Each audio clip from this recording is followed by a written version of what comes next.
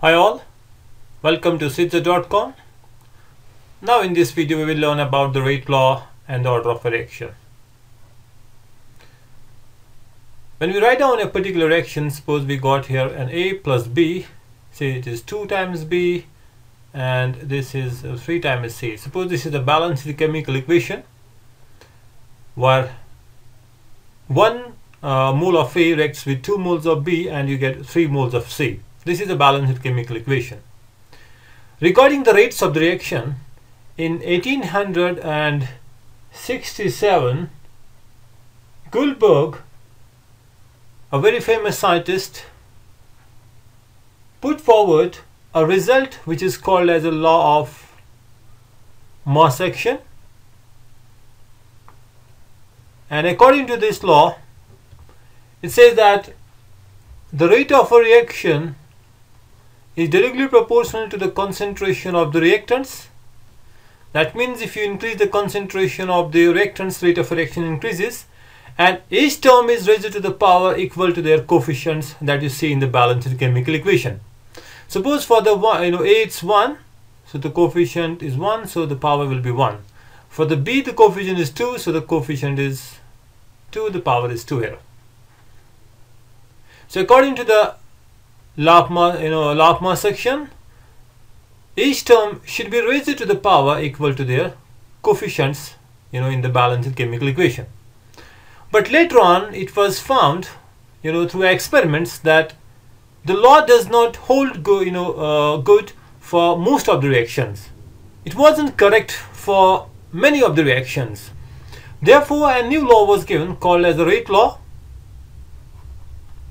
and according to this law it says the rate of a reaction depends on the concentration of reactants A and B. It is directly proportional to the product of the concentration of each reactant, but the power that each term should be raised to is something which is an which you can determine experimentally. We can't say just looking at the balanced chemical equation what should be the power. Is it 1 or 2 or something different? That's why you can say it is alpha and the beta, right? And this alpha plus beta is called as the order of a reaction, right? Order of reaction. Alpha and beta, this is something which you can determine only through experiments. So this is a pure experimental quantity, right? It is an experimental quantity. So we can't determine it theoretically just looking at the balanced chemical equation. That is the main difference between the rate law and the law of mass action, right? Fine. So alpha and the beta, this is an experimental quantity. Alpha is actually called as an order of a reaction with respect to A, and beta is the order of a reaction with respect to B, right? And if I write down the same reaction now, let's remove the proportionality here. So I can say the rate of a reaction will be equal to constant K, rate constant K, times concentration of A power alpha and concentration of B power beta. And alpha plus beta is called the order of reaction. What is this K here? The K is the rate constant K, right? It is called as the velocity constant, or it's also called as the rate constant. Suppose if I take the concentration of A as 1 mole per liter and the concentration of B also as the 1 mole per liter, right?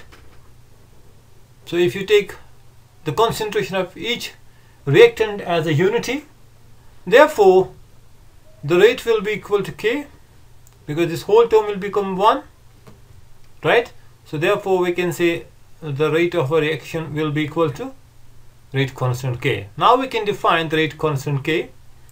We can say that the rate constant K, or velocity constant, right, it may be defined as the rate of a reaction when the concentration of each reactant is taken as unity, right? That's why the rate constant is also called as a specific rate constant, specific reaction rate, right? It's also called as a specific reaction rate.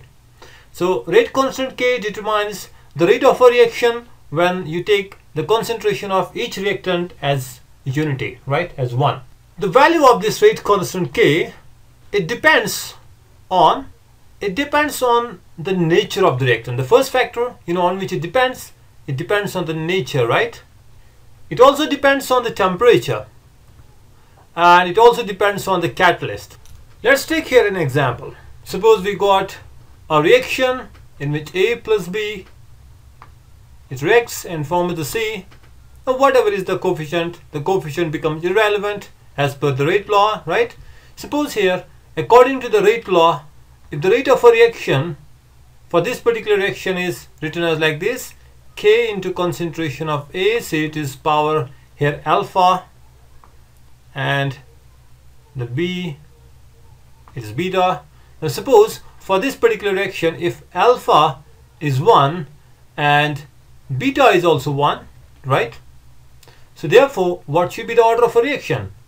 We can say the order of a reaction will be 1 plus 1, right? Alpha plus beta, so it is 2. So we can say the reaction is a second order reaction, right? This is a second order reaction. And if suppose alpha here is 0 and beta is 1, then we can say the order of a reaction which is alpha plus beta will be equal to 0 plus 1, okay, which means that it will be a first order reaction, right? First order reaction. Here actually it means that the reaction with respect to A, because alpha here, right, with respect to A is 0 order. That means if you change the concentration of A, the reaction rate doesn't change, right? Because if you put here the 0, concentration of A power 0, the whole term becomes 1, right? Anything power 0 is 1, right? So that means even if you change now the concentration of A, you increase or decrease the concentration of A, the rate of a reaction will not change, because with respect to A, the rate of a reaction is 0 order, right? So we can say here reaction is 0 order with respect to A, okay, and reaction is first order, right? It is first order with respect to B, right? Now let's take another example. Suppose you got A plus B and form with the C here. If rate of a reaction is second order with respect to A, and first order with respect to B, what is the overall order of the reaction? You can see the rate of a reaction is second order with respect to A and first order with respect to B. That means the overall order of the reaction, we can write it like this. It will be equal to rate constant K times concentration of A into concentration of B, and here alpha and beta. And now we got the alpha and the beta values there. From this data it says alpha is 2 because with respect to A the order is second, right? That means alpha is 2. And first order with respect to B, that means the beta here is 1, right? So therefore alpha plus beta for this particular reaction will be 2 plus 1, which is third order, right? You got the 3 here, so this means this is the third order reaction. This is the third order reaction. This is how we write down the rate of a reaction as per the rate law. Now in the next couple of videos we will be doing certain numericals, certain exercises on the rate law and the order of reaction. Hope you got the concept. Thanks for watching the video. Bye for now.